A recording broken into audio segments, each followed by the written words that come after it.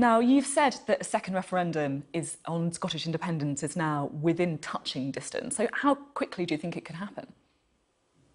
I want it to happen next year, and the reason for that is simple. I believe it's time for Scotland to determine what kind of future we want and what kind of country we want to be. And in effect, who decides Scotland's future is one of the central questions at this general election. We can leave our future in the hands of Boris Johnson, be taken out of the EU against our will, have our NHS and workers' rights put at the mercy of Donald Trump, continue down a path that sees tax cuts for the wealthiest prioritised over investment in public services and people, or we can take our future into our own hands and choose a Scotland that is open and welcoming, where we put fairness and equality very much at the heart of everything that we do. So that's the question for people in Scotland at this election. It really matters. Our future is on the line, and it's a choice of what kind of future we want.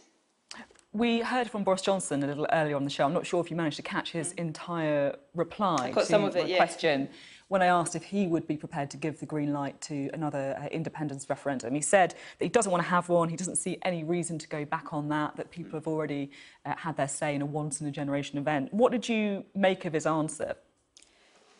Well, I thought his waffling was quite instructive, actually. I mean, he omitted to recognise the fact that many things have changed since Scotland had an independence referendum in 2014. Not least, we faced being taken out of the EU against our will. But he said he didn't want another referendum. He said he opposed independence. Actually, that's perfectly legitimate. I don't agree with it, but it's legitimate. But I thought it was interesting that he stopped short of saying that he would seek to block the right of the Scottish people to choose. And when you think about it, maybe that's not surprising, because when he does say that, particularly at the start of an election campaign, he sounds as if he's saying to the Scottish people that he doesn't care how we vote. He's going to ignore that vote. Now, the fact of the matter is that's not a sustainable position. It's certainly not a democratic position.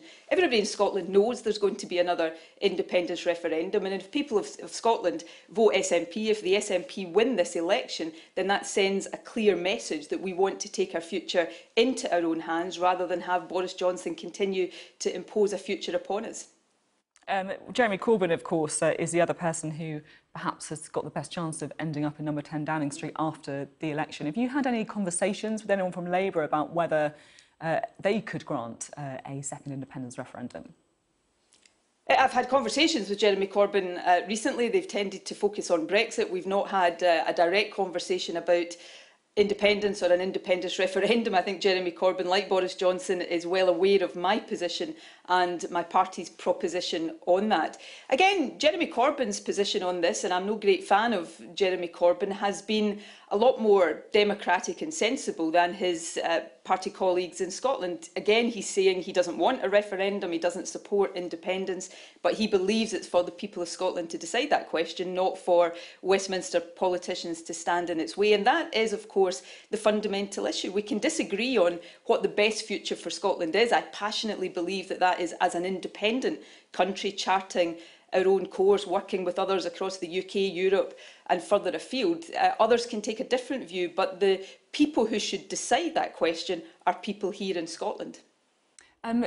Jeremy Corbyn has told me before that it's something that he wouldn't agree to in the first few years, if you like, of a Labour government. I mean, is that something you could live with, it not happening immediately, given it might end up meaning that you leave the EU? No, look, I think these questions, whether there is another independence referendum or not and what the timescale of that should be, are questions for the Scottish people and the Scottish Parliament to decide. I'm putting a very clear proposition before the Scottish people in this general election, and if, and it's an if of course, I take nothing for granted, if the SNP win that election, then for any Westminster politician to seek to stand in the way of an independence referendum on that timescale would be seeking to ignore the democratically expressed wishes of the Scottish people. That is not a sustainable position, it's not a democratic position, and as it happens, I don't think it is a position that any Westminster politician will be able to stick to. You talk about democracy a lot in this interview, and I just can't help thinking, you know, the SNP want a second Scottish independence referendum, you didn't like the result of the first one, you want a second referendum on Brexit because you didn't like the result of the first one. I mean, how many referendums do you need to see before you accept what people are telling you? Well, look, the UK is in a mess. That's not my fault, and it has to work its way out of that mess. Now, let me just take on a couple of the, I guess, insinuations in that question. Yes, that's absolutely true. I didn't like the result of the 2014 referendum. I wish it had gone differently, but I accepted that result. Scotland is not independent today. I simply take the view that, particularly given everything that's happened since, in any democracy, people have a right to change their minds. And as far as the Brexit vote is concerned, Scotland voted to remain. So all I'm trying to do on Brexit is to stand up for how people in Scotland voted. We want to remain part of the European family of nations.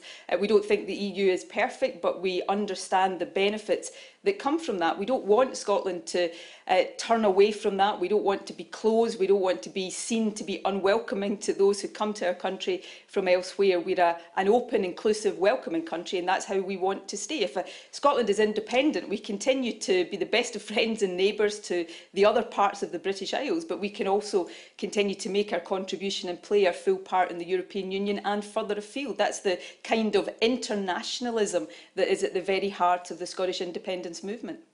So if Scotland did have a second independence referendum and voted to leave, would you like to see a confirmatory referendum once the terms of the deal and the terms of the departure were made clear, like you want to see in Brexit?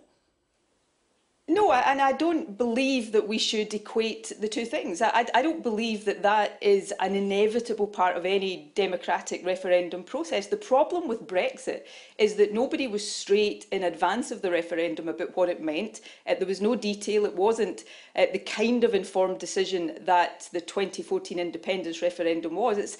I oppose Brexit, as I think you've probably gathered, but there was nothing inevitable about the mess that Brexit has become. By contrast, in 2014, of course, people took different views, but there was a detailed prospectus put forward. People were very informed about the choices they were making. A lot of thought had gone into the compromises and the trade-offs that would be required if Scotland voted yes. One of the most controversial parts of the Yes campaign's proposition was a currency union, saying up front that that was one of the trade-offs that we would seek to bring about. So these two things are not the same. I would always want a Scottish independence referendum to be informed with a lot of detail so that people were taking a careful and considered decision. So let's not assume that the mess Brexit has become and some of what might be required now to get out of that mess is an inevitable part of a democratic process, because it is not. That's the failure of the politicians who put forward that Leave prospectus and the ones like Theresa May who tried to implement it without recognising that she was putting forward a lot of contradictory red lines in the process. I'm keen to talk to you as well, just as we kind of finish up, about the election that we are fighting imminently, if you like. And what would be a good night for the SNP? Well, look, I don't put an upper limit on the ambitions of my party. We fight. We are a national party. We will fight in every corner of Scotland and every constituency of Scotland. But I also take nothing for granted. I mean, we sometimes forget, all of us, media and indeed my own party, that before 2015, the biggest number of MPs that the SNP had ever had at one time was 11. We've now got 35, so of course we want to increase that tally, but it's a difficult thing to do. So we'll be fighting hard for every vote, every constituency, putting forward a very strong prospectus about the future of Scotland and the need to be the ones in the driving seat of deciding that future, and then we'll trust the people of Scotland to vote in the way that's best for the future of Scotland.